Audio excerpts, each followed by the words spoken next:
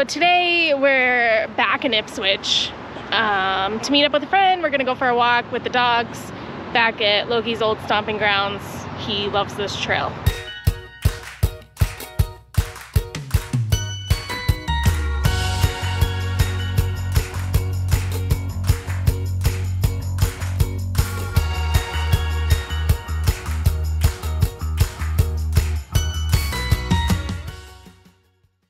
I've been working on installing our Nations alternator. It's a 280 amp second alternator, so it will run in addition to the alternator that was installed on the van from the factory. And it will basically be totally isolated from the van's 12-volt electrical system. I don't think there's any tie-ins at all. Let me show you what I did, because pretty soon you pretty much won't be able to see any of it at all. So while I've got it apart, I'll kind of show you where stuff goes in case anybody else is trying to install one of these in the same van. I think the best way to do this is to start with the alternator itself. The installation instructions were actually pretty straightforward for that, so I don't know that this will be really helpful for anyone, but if you just want to see where it is, we are underneath the bottom of the engine. This is the oil pan here, and there's a bracket that bolts right to the side of the oil pan, and it basically sits right below the original alternator. I don't know if the camera can get there. The factory one is right above it. You can kind of see it right there. This is the new one. So there's a few brackets involved, and you got to swap out one pulley, or you install a couple additional pulleys, and you remove the original fan belt and you install a different one that has a tensioner. The factory fan belt is like a stretch belt.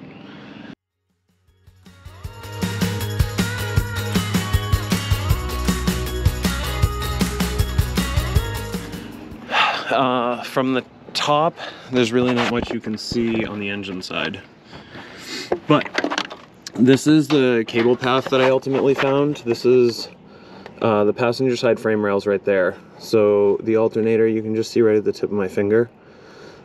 All the wires coming off of it, the field, the stator, the charge wire, the ground, temp sensor, all comes basically straight up from the alternator, and then it juts back just a little bit on that frame rail, and then there's a vertical panel right here.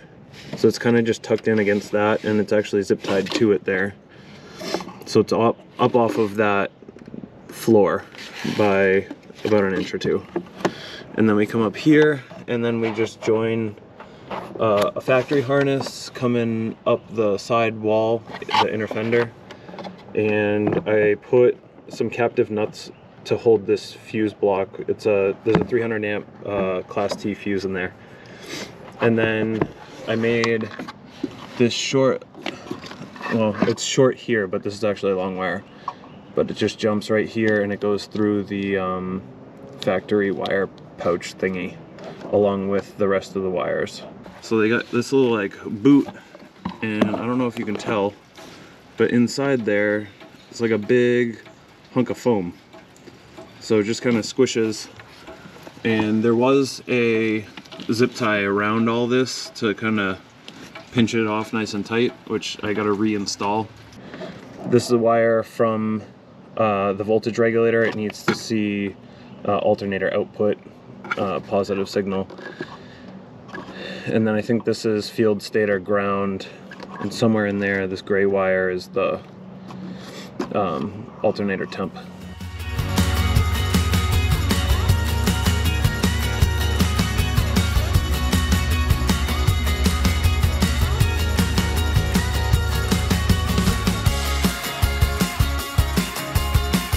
So now we're inside the passenger's footwell area. Underneath the floor and everything, there's a little factory toolkit.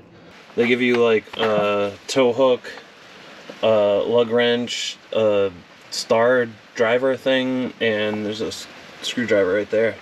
So underneath that is this fuse block. So all my wires come in here. I had a ton of extra alternator temp sensor, but this was like a ready-made harness with two ends on it, so I just left it and coiled it there. Figured that was a decent spot for it. Everything that's small passes underneath the fuse block. There's a channel under there, and then it comes here and it goes into this wire trough. The charge wire from the alternator can't make that bend, and I don't think it can fit underneath that fuse block, so I just snaked it around the front. I just kind of filed off the sharp edges on the front here and here, just because that has to sit like pretty tight to that in order for the toolkit to sit down snug on there. And I also cut off a couple of tabs on the back of the toolkit, but once the toolkit goes in, you can't tell that anything has been modified at all. And then this is a 4/0 wire. It fits inside this factory channel with this huge bundle. There's a metal plate that goes over this, and then it goes underneath this plastic tray, and we go a couple directions from here. Some voltage regulator wiring goes underneath the driver's seat, because there's a engine running signal tapping point in there. It's right in this corner. There's a little 3-wire block that has it's basically like a junction block for a few different signals. That's outlined in the body and equipment guidelines for this generation. So that was pretty handy that was right there. And if you don't know and you need to know, that's pretty much where it is. I'm not going to lift that seat up to show you, but if you just tip the seat back like this, then you'll be able to get to everything underneath there. And like I said, it's pretty much right in this corner. It's behind the auxiliary battery charging wiring, which is also right there. Anyways, the rest of it comes into here. We had a factory auxiliary battery, and it sat right here. And this is the battery tray, which is kind of out of position right now, but I wanted to show you a couple of little modifications that I did to it in a little bit more detail. I put these 4 1/4-20 threaded rods here. They got a nut on the bottom and a nut right there to kind of hold them, although this one keeps coming loose, I don't know why. But I made a top plate that basically clamps down our battery right to this. So this is a 170 amp hour battery from Renogy, fits in there like perfectly. We also have a Wakespeed WS500 alternator voltage regulator there. I just stuck it in that little pouch with Velcro there. We also have this little relay pouch and a little diagnostic port there. There's a little 4-pin connector. The relay block and the diagnostic port are for our diesel fired furnace. So it's a separate system that I'm trying to install at the same time. I just want to get all of this engine bay wiring stuff done, but I may as well show that now. It's got a little mounting bracket for both of those pieces, and it's just got a little plastic push pin, and I super glued this little tabby, and those fit there perfectly.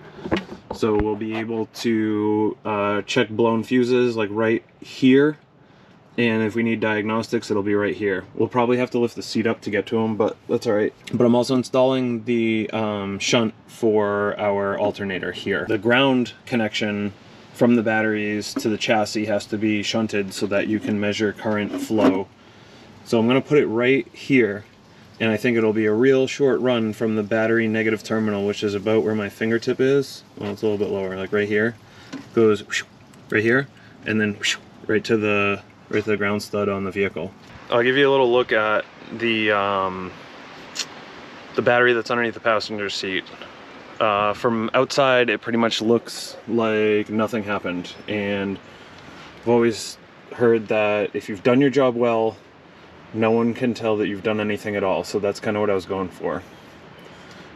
This little foam guy doesn't fit quite right because the battery's a little bit taller, but now you can kind of see the battery cables are on there.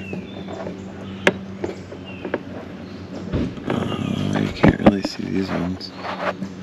Battery cables are on there, and the shunt is hooked up right there.